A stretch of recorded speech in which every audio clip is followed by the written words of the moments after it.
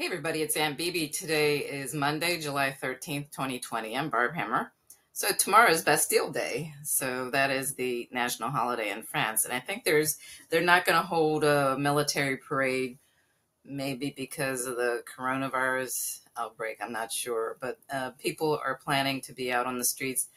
I don't know what's happened to the Yellow Vest movement.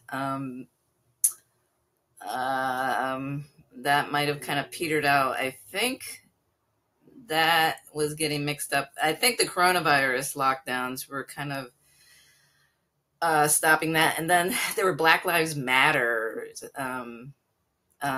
protests in France over a young man who died not even recently, but several years ago. So there were Black Lives Matter protests. So I think the Yellow Vest movement, which was a very authentic grassroots movement, has been diluted. I don't know what's going on there. I know that there were elements of more of AstroTurf protests infiltrating. That's the impression I've gotten. So anyway, I think people will be out on the streets of Paris along the Champs-Elysees to protest. People in the West are really not happy with what's going on with the coronavirus lockdowns and the economic misery that's being imposed on people. So along those lines, today I would like to talk about cults, masks, and color revolutions. So I did a video recently about how my views about wearing masks has changed since this whole issue started. And I think the one thing I've forgot to mention in that video is people are given a false sense of security as though the masks are going to protect them. Well, there's actual science that says no, they don't protect people from viruses, and the packaging on boxes specifically states that, and they will specify the coronavirus in particular, that you will not be protected, and the mask can actually cause harm. And medical professionals have said, respected medical professionals have said that healthy people should not be wearing these masks. And I knew my views started to change when I had to wear a mask just to get a haircut. And I realized it wasn't pleasant, it was hot, and not as easy to breathe, and you're just not getting the fresh air, and you're inhaling the carbon dioxide when you're breathing. So you're not getting enough oxygen. I could tell it was not good.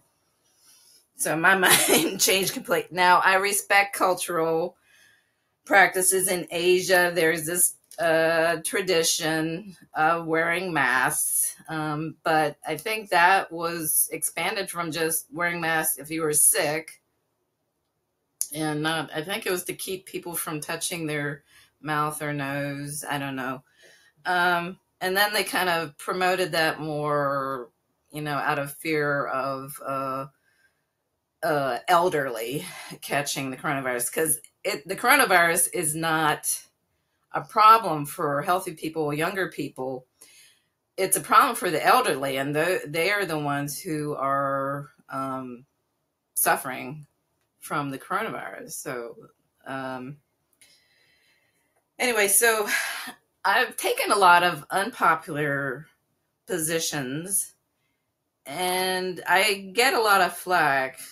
And I'm kind of caught in between two sides. I feel culturally. So my channel, I don't do this for money, and YouTube's not a popularity contest. I just do this. I'm retired. I just want to.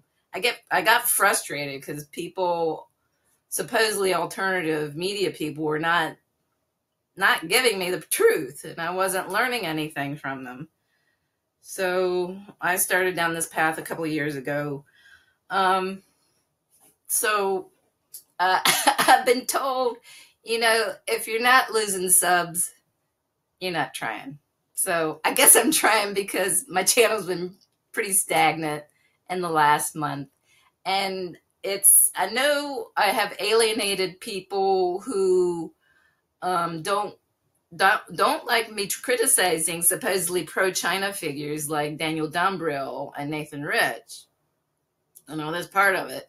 And I criticize them because they're sort of the business class. I realize there's a lot of Western men, and it's men, Western men, and they're the business class. So they're all about, they seem like opportunists to me. So they go to China or they talk about China, and, they go to China. And I made a joke about, I saw somebody on Twitter say something about Westerners, just because you're with a Chinese woman doesn't make you an expert on China. And yeah, I kind of joke about just because you're diddling a Chinese woman doesn't make you an expert. And that's about right. So it's all these guys who are all about business. They've got business interests in China. And so it makes me concerned because I know there are, for example, Max Blumenthal, the Gray Zone outlet.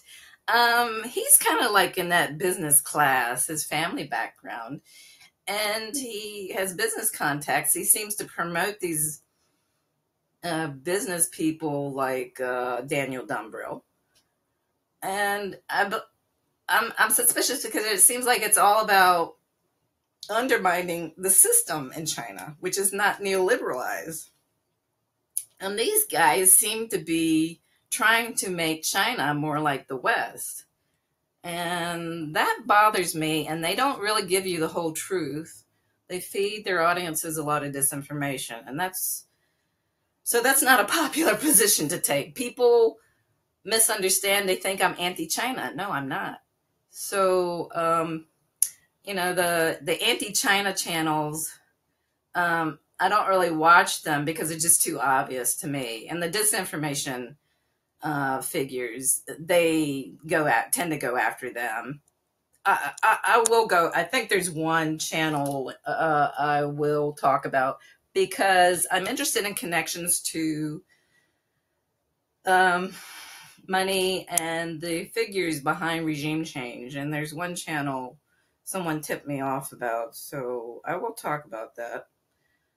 So many things to talk about. I get overwhelmed. Too many things going on. And anyway, so another unpopular position I've taken is about Turkey. So I did a video about Turkey's decision to turn the Hagia Sophia back into a mosque, which it was for centuries before it was turned into a museum. And there was a court order. And people are just dumping it. I call it the shit on Turkey club. It's the shit on Turkey club. So there are all these nasty stereotypes about Turkey that are being trotted out. And, I looked into the case and it's not a big deal. It's really not. So it's much ado about nothing. And it's about, they're not respecting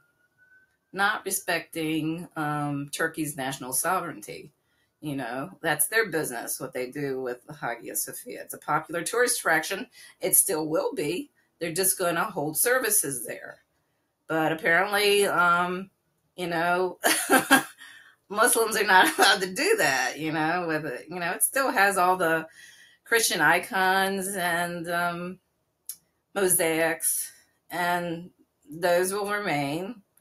It's just they're going to hold services there. What's the problem with that? So it is now, the Hagia Sophia is now called the Grand Mosque of Hagia Sophia. Yeah, the Grand Mosque of Hagia Sophia.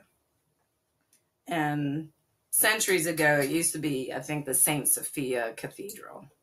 but it's a mosque, and it's being used again as a mosque. So that's not popular. It's not a popular position. So the issue is about respecting the sovereignty and traditions of another country. So I've also noticed that, Westerners like to preach to Chinese and others about how they should conduct business, how they should handle their affairs, what they should do. But it works both ways. So a lot of Chinese have been shaming people in the West for objecting to the masks, and they don't realize what's being done with the lockdowns, how draconian they are. I mean, they took things seriously in China. They had strict quarantines, but it wasn't this perpetual lockdown and constant, reopening, and then, reopening is a thing, and then we had to lock it down again. So I've had to have this discussion with Chinese and say, listen, respect works both ways. So you have to respect people and their views about the masks and stop shaming them over inflated numbers and over hysteria, corporate hysteria that's taking place in the West. So I get caught in the middle, and my positions are not popular, so I pay the price. It's just online, big deal. Doesn't really affect me personally. It's just, online. So I'm a Turkish troll. I've been called a Wu Mao. And even the disinfo has SS. They think that I'm anti-China, So there's been a smear campaign against me. I've noticed some of the supposedly pro-China business class figures in social media are blocking me, smearing me. And it's very sexist and ageist, disgusting stuff. Very disturbing. Anyway, I take unpopular positions, but that's the way it is. I'm doing the right thing. So I'm not, I'm respecting Turkey's decision about the Hagia Sophia, or Hagia Sophia. Hagia Sophia is both Greek and Turkish, it turns out. And I don't pass judgment on how China handled the coronavirus outbreak. They were the first country to detect it, identify it, and report it. And that was their business. They handled that how they thought it was necessary to deal with it. And the public there supported what the Beijing government did. So that's their business. That's their business. I'm not passing judgment on the mask wearing there or anything. That's their business. I'm just saying that there are different perspectives about masks and all this. But anyway, I talked about, so yeah, on YouTube, there's a lot of censorship. Now, my channel's not that big, so I don't know that I'm in danger. I think they're going after channels that are a little bit bigger. I have had one or two videos removed. One I put on, this one was from March on my YouTube channel, and YouTube just removed it. I appealed it. Now, they didn't give me a strike. I was lucky about that. They're giving strikes to people who appeal these removals. So no strike. They just removed it. I appealed, but no strike. They denied the appeal. So it was this USA's Operation Gladio C for COVID-19 false flag attack and war on us all. And that's how I saw it then. And I was very suspicious about the virus. And I had looked into it, and it seemed like the outbreak started probably in the U.S., and that's where the virus came from, and had been circulating for a while in North America, and it seems like it was circulating for a while last year in Europe, too. So I made this video. This is the COVID hysteria, the corporate lockdowns, and really just awful things economically they're doing to people emotionally, socially. It's a neoliberal regime change operation, and it's a color revolution. It's turned out, there are two psychological operations going on, and the big one is the COVID, or the Rona hysteria. And yeah, I mean, I could tell because I've been studying. I was studying last year after watching Hong Kong. I started looking at color revolutions, and I started seeing the signs of a color revolution and the coronavirus, the COVID hysteria, and what they were doing. And in the music videos is ridiculous things with doctors and nurses dancing around, and the cacerolazos say they're applauding the medical professionals at the end of the day, banging on pots and pans, which is cacerolazo, and that's a sign of a color revolution. It goes back to when Salvador Allende was overthrown in Chile. That was the first, I guess that was the first neoliberal regime change operation, I guess. Yeah, so it was, I could tell it was like a war of terror, not a war on terror, a war of terror against us. And the false flag attack is, blaming China when the virus likely came from the U.S. So color revolutions, some masks, and color revolution. Oh, the other thing, cults. Okay, cults. Let's see, what am I looking for here? I'm not sure. Yeah, okay, this is where it was. So these regime change operations, Western intelligence, CIA, they like to use cults because it's easy to control people.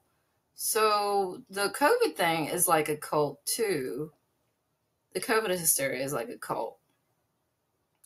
And it's like a death cult, I guess. Yeah. The other thing about the COVID outbreak is there were a lot of scenes of like dead bodies or body bags, that sort of thing. And that's a sign of a color revolution too, I realized.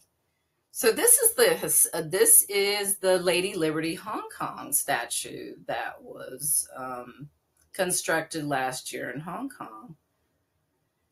And so you can see the mask. Yeah, so a lot of the protesters, rioters, terrorists, there's CIA, MI6 NGO terrorists, as I explain here. They were often wearing gas masks. And if they weren't wearing gas masks, they were concealing their faces so they couldn't be identified. So this was another color revolution, where wearing a mask was part of the operation, wearing a mask.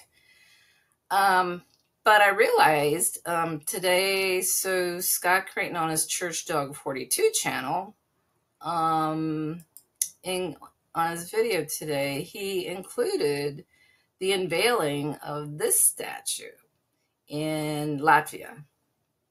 And it's of a medical professional, a nurse, I guess, or I don't know. Yes, it's a tribute to frontline workers, so it could be a doctor, nurse, or other medical worker wearing a mask. And I think I've got this. Yeah, here we go. Yeah. So that's the statue. And people were laughing at the unveiling. At the unveiling, nobody's wearing a mask. At the unveiling, no one was wearing a mask. And here's people visiting, no masks. No masks. This is the unveiling, no masks. Yeah, that's hilarious. But the style of the statue reminded me very much of this one. No, I don't know. I mean, I'm not an artist, but to my eye, like something about this reminds me very much of this. I don't know why.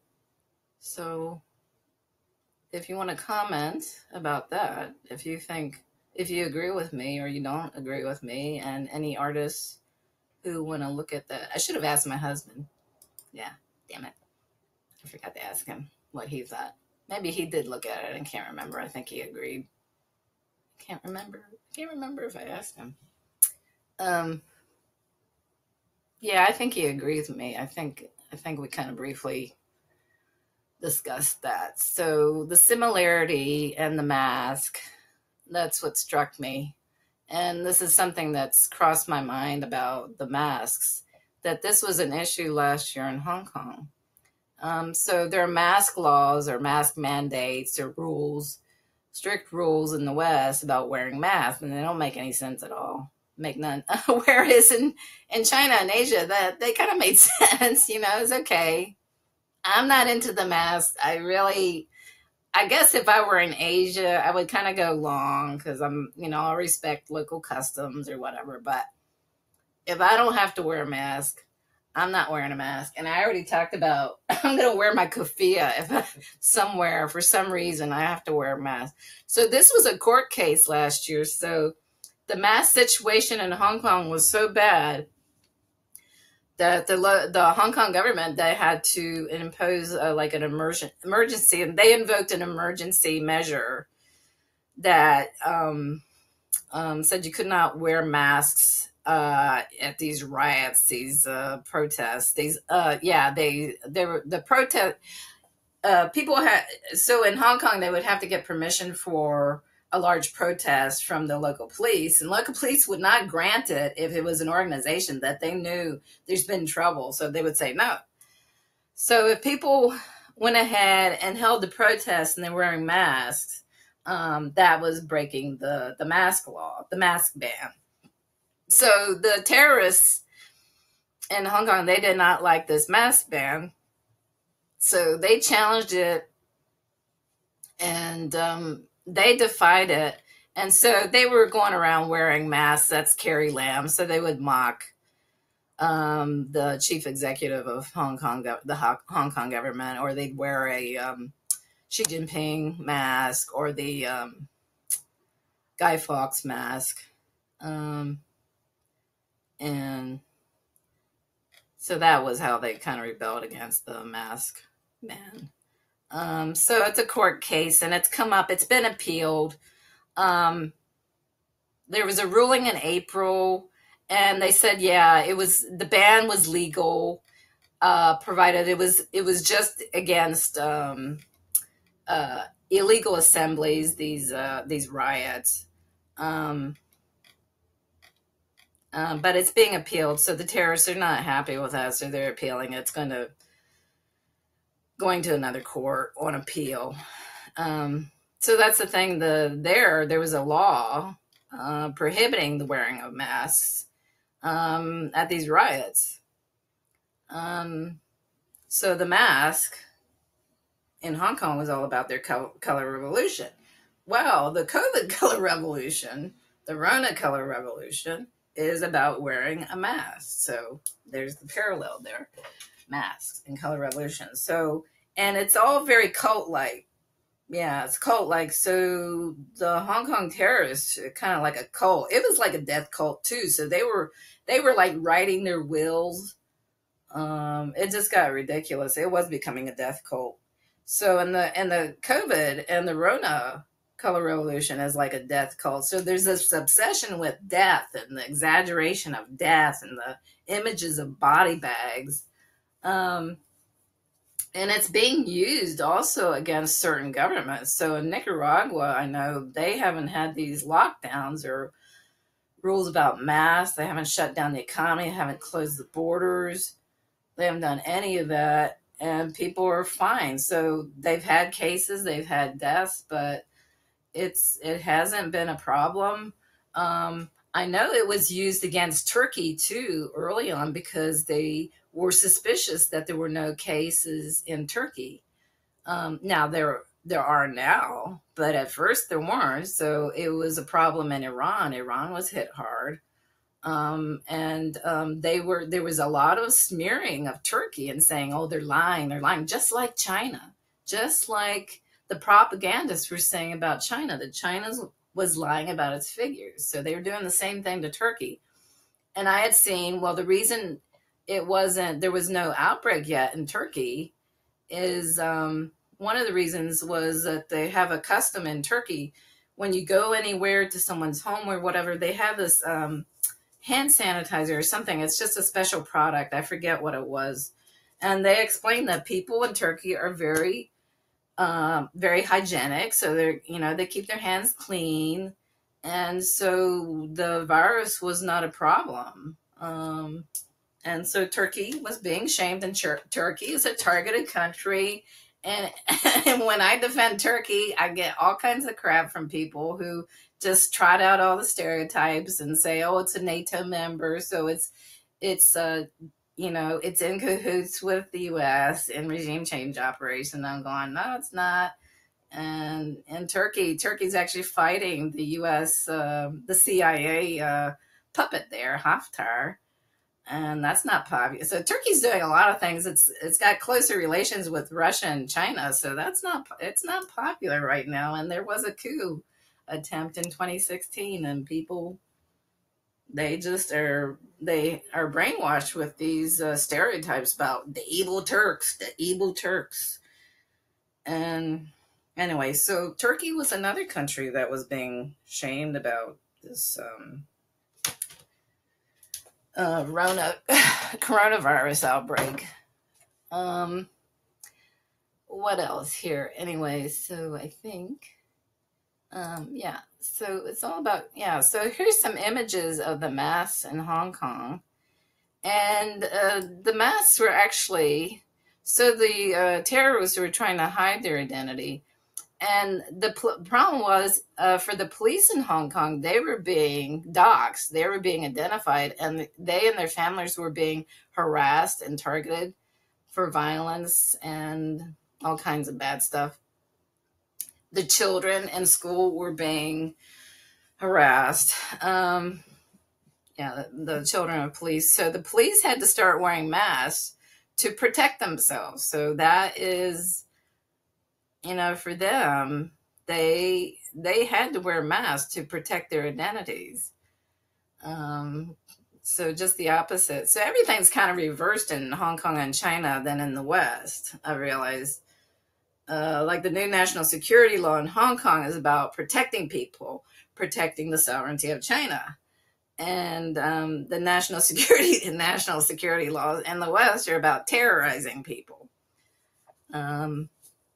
Yeah, so very different situations. So that was this. When the mask ban was imposed in Hong Kong, another ridiculous thing is one of the things the young women were claiming. Oh, if we say we're converting to Islam, we can wear veils or niqab. So there was that. I have a funny image here. I think I've got it up here. Yeah.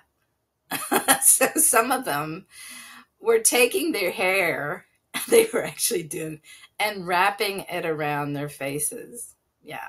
So this is what they did last year when there was a mask ban, to get around the mask ban. They were doing that. Believe it or not. Yes. Yes, they did that. Ridiculous stuff.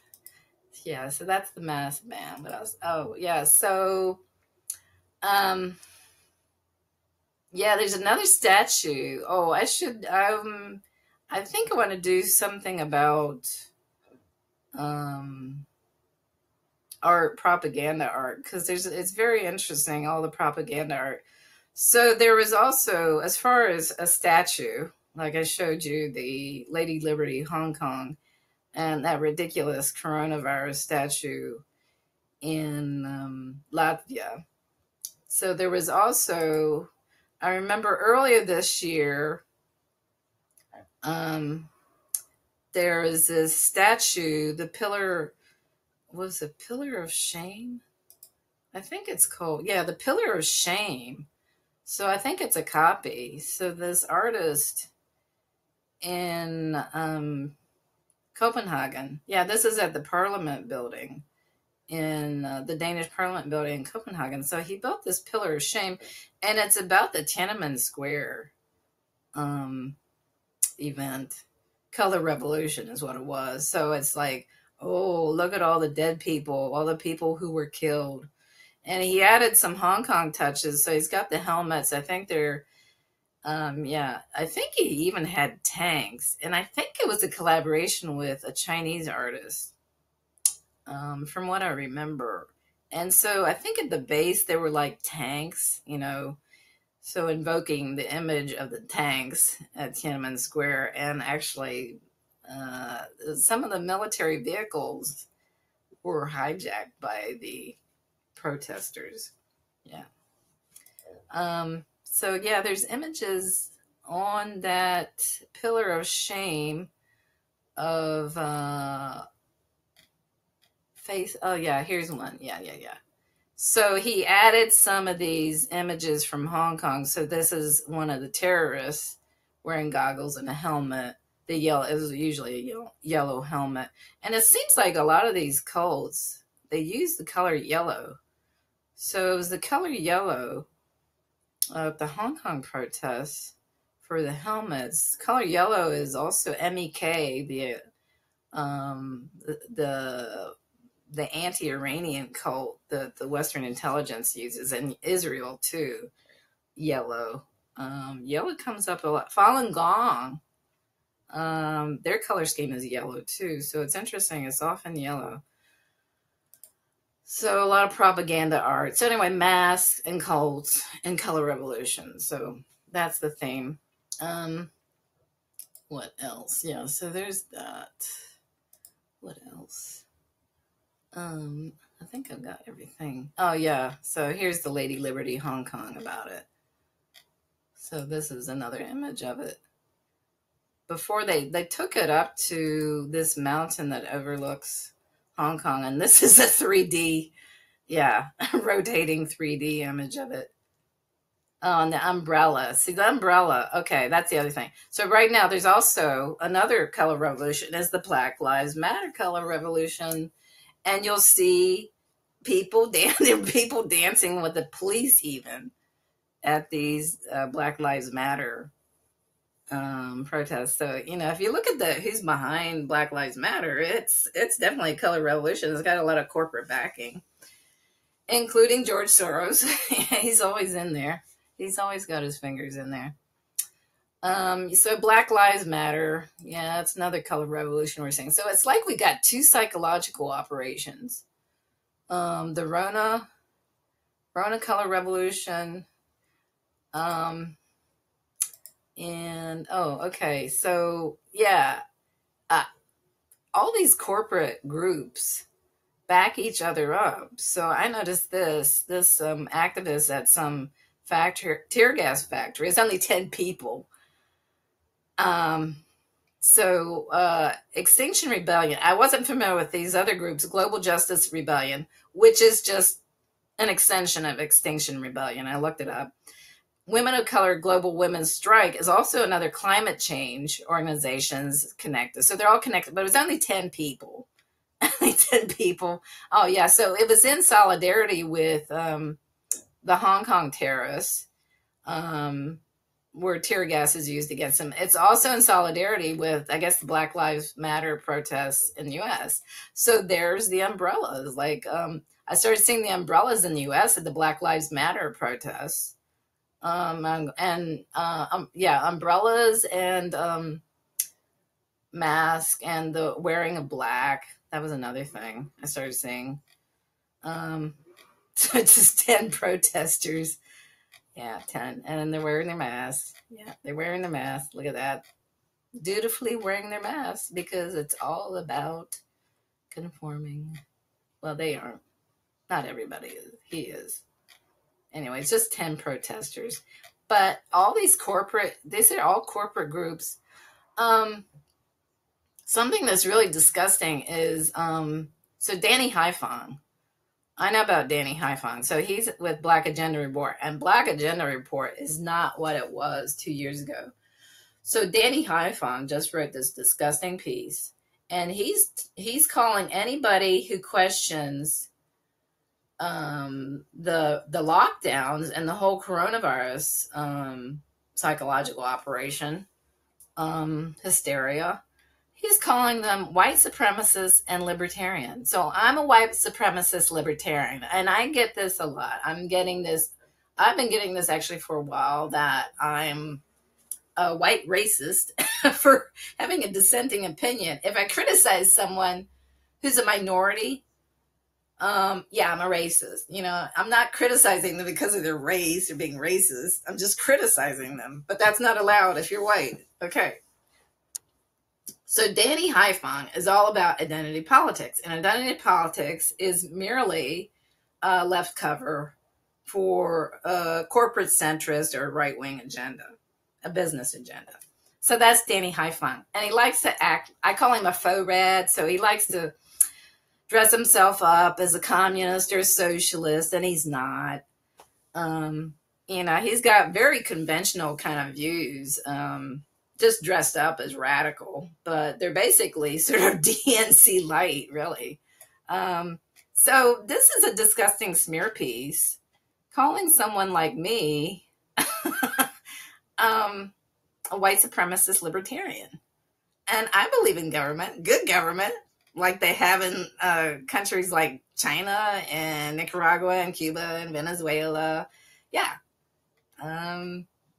You know, strong sovereign governments. Yeah, I'm all on board with that, but I'm not on board with this corporate and the oligarchy that's running governments in the West, these neoliberalized governments, you know, for private interests, big business interests.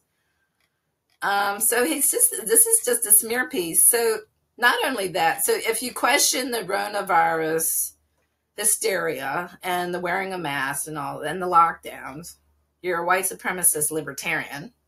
The other thing is he says he's gaslighting and saying you're crazy if you think that the Black Lives Matter protests are a color revolution. Well, you know, it's got all the science, it's got the money, the backing, corporate backing, but that's crazy. Yeah, that's crazy. Yeah, so he's also claiming that we blame China. Well, I don't blame China. There are some people who blame China. Well, I don't blame China. I do blame people like Bill Gates for sure and other corporate hacks. So Danny Haiphong, I'm going to talk about Danny Haiphong because he's a real problem. And he's gotten very upset with me on Twitter before. We've had exchanges. And he doesn't like it when I point out the disinformation that he and others promote. And I suspect he is clearly connected to Max Blumenthal's Gray Zone group because he's appeared with them, and yeah, they cross promote. So Black Agenda Report, it's really a shame what's happened. And Danny Haiphong is just disgusting. He says some good stuff. He complains that he has slave wages, but he was given a free tour of China by some big backer in Hong Kong, and Cynthia McKinney went along, and she still smears China.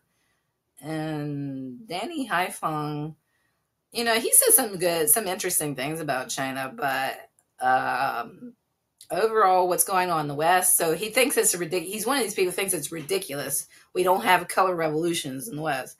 Oh, yes, we do. So I always say the chickens have come home to roost. I've seen the signs. I know a color revolution one. If it looks like a duck and walks like a duck and quacks like a duck, it's a duck. So we're seeing two color revolution psychological operations right now in the West, the coronavirus lockdowns, and then forcing people to wear masks, and the Black Lives Matter, the race baiting. So, you know, Danny Haiphong, his type, he's a race baiter. So he's a race baiter. He will just shame me just for being white, and he's half white. His mother's Asian, and I'm wondering about his name. That's not. He said his father was German. Irish German, but Haiphong's not an Irish German name unless someone can explain that one to me. So I wonder if he didn't take his mother's name. I don't know. So, you know, I don't know. This is a disgusting piece. Really disgusting that this is coming from Black Agenda Report. So anyway, I guess that's about it. So this is all about cults, masks, and color revolutions. and the art, propaganda art. There's a lot of interesting propaganda art, and the laws. So the laws in China and Hong Kong are to protect people, protect national sovereignty against these terrorist color revolutions, and but the laws in the West are to terrorize people. So completely different situations, but people in the West don't understand what's going on in Asia, and they pass judgment. And likewise in Asia, they pass judgment on the West, and they don't understand that there's a different agenda in the West with this this coronavirus outbreak. So in China, they're not, they had strict quarantines for a while, but they opened things up, and they're not, they weren't planning this eternal lockdown like in the West. And in the West, part of the agenda is forcing everybody to take a big pharma, toxic big pharma vaccine, for a virus that is virtually harmless for most people. So very different agendas. Anyway, cults, mass, and color revolutions. I guess that's it for now. Anyway, thanks for your patience, and I will talk to you again soon. Okay, bye.